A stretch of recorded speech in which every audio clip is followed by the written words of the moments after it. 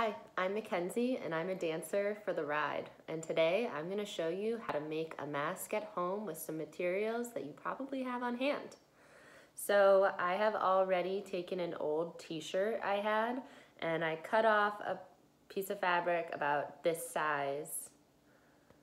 You can use any old t-shirt you have at home. If you want to be really fancy, you can iron in the edges and just fold them in so you have some clear edges like this, or you could even sew them in. And then you will need 2 rubber bands, any color, any size, and you're going to take 1 rubber band and put it around the long edge of the piece of fabric.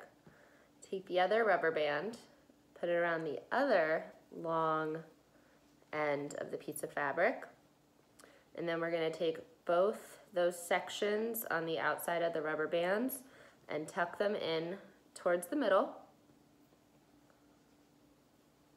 And then make sure all of our fabric is doubled up in the middle so we have multiple barriers, layers of protection.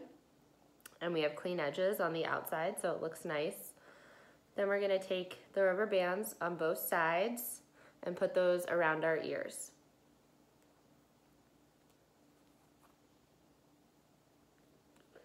Now we have a mask that is perfect for going out in public spaces. I hope you enjoyed this video and I hope that you'll enjoy coming back to the ride as soon as we can.